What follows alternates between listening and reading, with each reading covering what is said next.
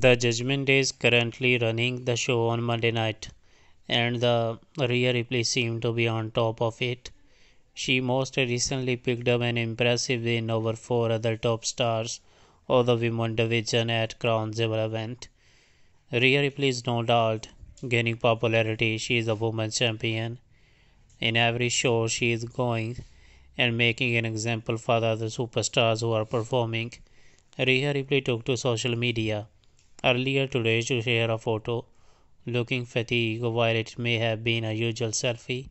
She also added a caption. She said, Rhea Ripley said she is tired.